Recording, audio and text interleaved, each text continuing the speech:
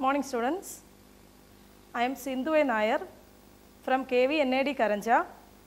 Today we are going to discuss surface chemistry, which is also an easy chapter. So the content what I am going to teach you is, the gist is given on the board. You can just go through.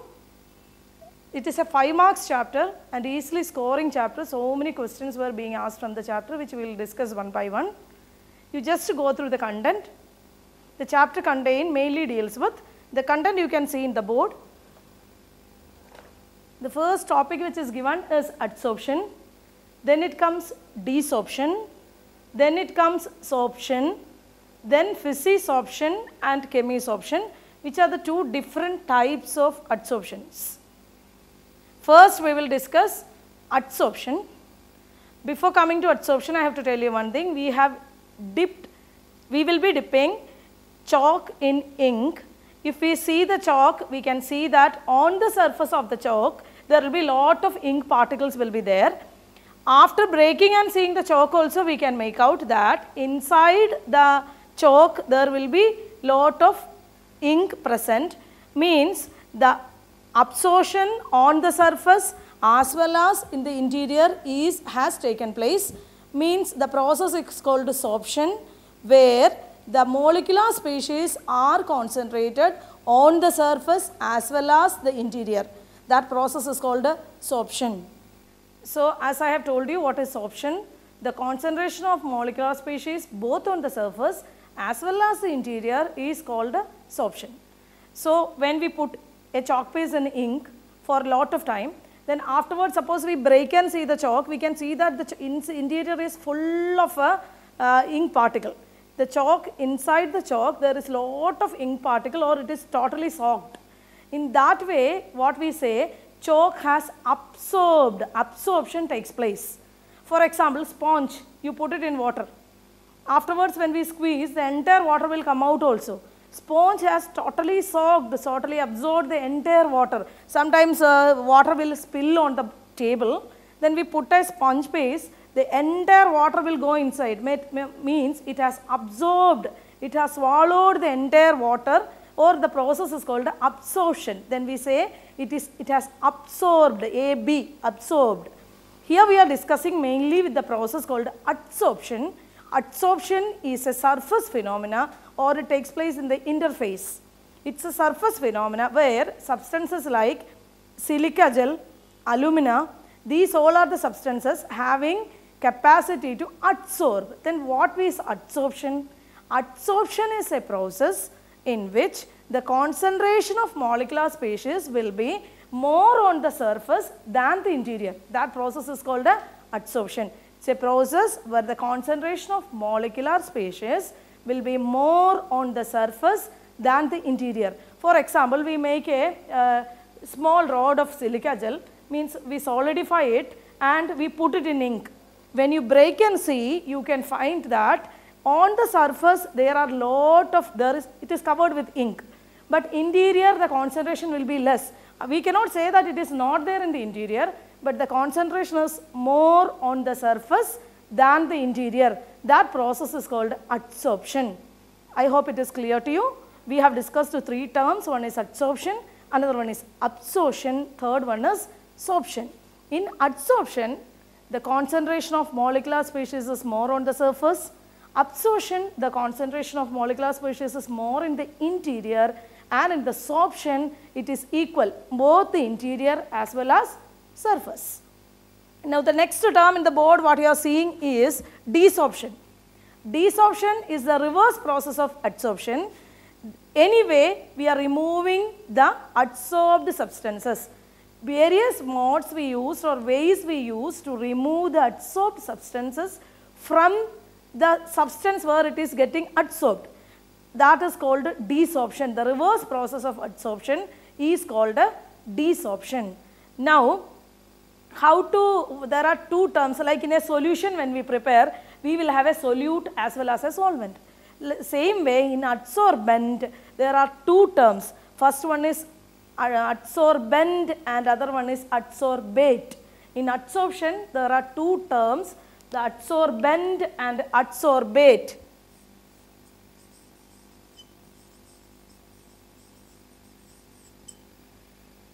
and adsorbate.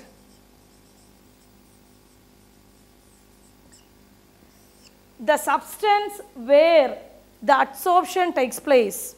For example, silica gel, that substance, or alumina, which is used as an adsorbing material, the substance on the surface where the adsorption takes place is called adsorbent, and the one who is getting adsorbed, suppose ink is adsorbed or any substance, gas, any gases are adsorbed, the substances which is getting adsorbed is called adsorbate. There are two terms, adsorbent and adsorbate. The substance which is used for the process of adsorption is called adsorbent. The substance which is getting adsorbed is called adsorbate. Clear to you? Now the next content which we have to learn is types of adsorption. There are two types of adsorption. One is Physisorption and other one is Chemisorption. Means Physisorption, the concentration of molecular species on the surface of the substance is called adsorption. In Physisorption, what we have seen, the type of force of attraction between the adsorbent and the adsorbate is how it is. Depending upon that, we have classified it as Chemisorption and Physisorption. In Physisorption, as the term indicates, the force of attraction between the particle, between the adsorbent and adsorbate is physical in nature, weak in nature. It will be weak van der Waals force of attraction between the adsorbent and the adsorbate. Adsorption can be any type. A gas can be adsorbed on a solid. In liquid state also adsorption takes place. So mainly we deal with adsorption of gas on a solid. If we consider the adsorption of a gas on a solid, the force of attraction between the gas and the solid is physical in nature. We call it as Physisorption. Means the force of attraction is weak. It is van der Waals force of attraction operating between them. In Chemisorption, the force of attraction is chemical in nature. There is a type of bondage, a chemical bond formed between the reactant and the product. How a chemical bond is formed between the reactant and product, you know. The same way, between the adsorbent and the adsorbate, a chemical bond will be formed. I hope it is clear to you. So there are many differences, major differences between Physisorption and Chemisorption, which is a sure question in examination. Most of the times it is being asked, at least list out 4 differences between Physisorption and Chemisorption. Like that, many questions are being asked. So we will come to the details. You can see a chart on the board where the difference between Physisorption and Chemisorption is mentioned. In the first case, the force of attraction between them, Physisorption is van der Waals force of attraction. Before coming to that, I have to tell you one thing, children. Suppose this is your adsorbent, the substance where adsorption takes place. This adsorbent surface, there will be lot of active sites or small pores on the surface of the adsorbent. Suppose if I draw it here, there will be lot of active sites, or I should call it as small holes or adsorbing areas will be there. So the reactant which is coming will be occluded. If it is a gas, I use the term occluded, or it will be incorporated into this area where there is a temporary chemical reaction takes place between the adsorbent and the adsorbate. After this, when we discuss catalysis, you will understand what I am telling, why it is temporary force of attractions and all. A force of attraction, a bond will be created between the adsorbent and the coming gas. So as you know, this adsorption takes place on the surface. So the weak force of attraction is operating. The second point you can see, it is not specific. Physisorption cannot be specific because it involves the weak force of attraction, van der Waals force of attraction between the adsorbent and the adsorbate. So any gas can be adsorbed on the surface of any of the adsorbent. But in Chemisorption, you know that a particular reactant will be reacting with a particular another reactant only, or in catalysis process, for a particular chemical reaction, a particular catalyst only will be used. So it is highly specific. Everywhere, on every substance, every gas cannot be getting adsorbed, or the chemical bond cannot be formed between every reactants. So here the adsorption is highly specific in Chemisorption. But in Physisorption, it is not that specific. Anything can adsorb on any substance. Third one, reversible. Before coming to the reversibility, I should talk to you about the temperature. This surface, the force of attraction between the adsorbent and the coming gas is purely van der Waals force of attraction, physical in nature. So how it will be? When we heat, the bond will be automatically breaking. Am I correct? When we heat, the bond will be automatically breaking and the gas will be released, it will be moving away. That's quite natural. So the Physisorption, though the force of attraction is van der Waals in nature, the gas will be released easily. So at high temperature, Physisorption is not favorable. Desorption takes place. Clear to you? In Physisorption, Chemisorption, as we have seen, it takes place at high temperature because every chemical reaction, we need an activation energy for the reaction to take place. So there should be a minimum amount of energy, that is threshold energy, for every chemical reaction to happen. If the threshold energy is not there, we provide extra energy in the form of heat. So you have studied the Boltzmann distribution curve in class 11th. According to that way, if we see, if we heat the molecules which are not having sufficient energy to participate in the reaction, gain energy and they form chemical bonds. Chemical reaction takes place. So Chemisorption increases with temperature. This point you have to understand clearly. In Physisorption, the force of attraction is weak. So as you heat, it will be released fast. The gases will be released fast. In Chemisorption, the chemical reaction has to take place. So when we heat, it provides the activation energy for the reaction, or the reaction will be getting sufficient energy to take place, so that it increases Chemisorption. Since it is chemical bond formation, it increases with the temperature. Now adsorption is a process. It is exothermic, heat releasing process. How the enthalpy of a chemical reaction related with the strength of the bond, you know, we have studied in class 11.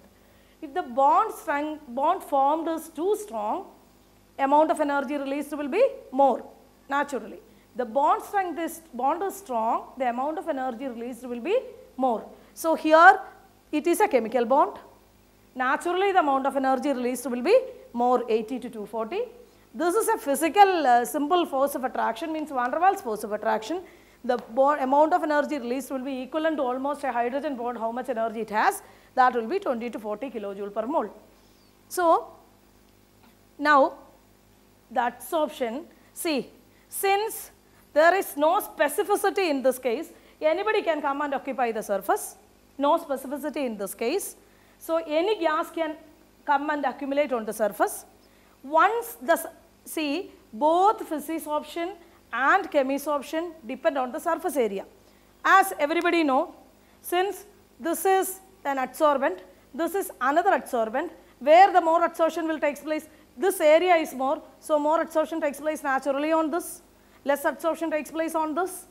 In that aspect, if we see, more the surface area, both Physisorption and Chemisorption will be more. That is not a difference, that is a similarity. More the surface area, more the adsorption. That is why in catalysis and all, we powder catalyst and add in the reaction system to increase the surface area, so that the internal molecules of the, means in a block of catalyst you are putting, powdering and putting has got lot of difference. Interior molecules are also exposed for chemical reaction.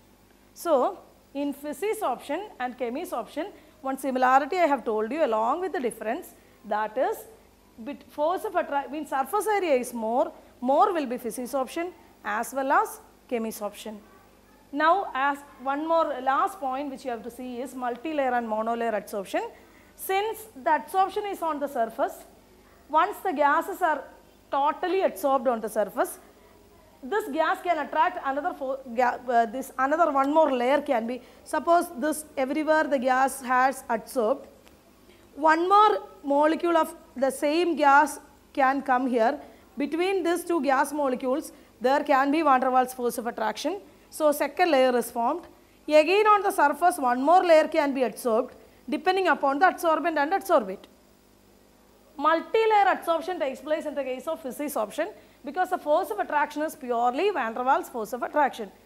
Chemisorption, once the surface is covered, as you have seen, once the surface is covered totally, there is no scope for the reactant to react with another one. Suppose this gas has chemisorbed here. Chemical reaction takes place between the adsorbent and adsorbate. One more gas molecule, if it comes, it cannot attack or it cannot react with the same site because the site is already occupied. The seats are full. So, it cannot be adsorbed on that side. So, only single layer adsorption takes place. Above and above multi-layer adsorption is not possible. Chemical bond formation, the reactant has to be free to react with the other reactant. Adsorbent site has to be free to accumulate the adsorbate. So, when there is no vacant space, it cannot react there or it cannot form one more layer on the surface. So, it will form only monolayer adsorption, whereas in case of Physisorption, it forms multi-layer adsorption. I hope the differences are clear to you. You can go through the board once again. There are 6 differences are given. Go through the board once again and understand it clearly. And now we deal with the amount of gas adsorbed and per unit mass of the adsorbent. The amount of gas adsorbed and the mass of the adsorbent, there is a relationship given, or we will be discussing about the adsorption isotherms. As you know, the term means isotherms are constant temperature diagrams. Constant temperature diagrams are called isotherms. Freundlich adsorption isotherm, he gave relationship between the amount of gas adsorbed per unit mass of the adsorbent. Amount of gas adsorbed is given as a term X. M is a mass of the adsorbent. Normally we take unit mass of the adsorbent. P is the pressure of the gas. He has given a relationship between extent of adsorption X by M. X is the amount of gas adsorbed, M is the mass of the adsorbent. X by M is extent of adsorption is equal to K into P raised to 1 by N, where K is a constant, N is an integer, P is pressure, X is amount of gas absorbed and M is mass of the adsorbent. See, for Physisorption, he has given a plot also. If we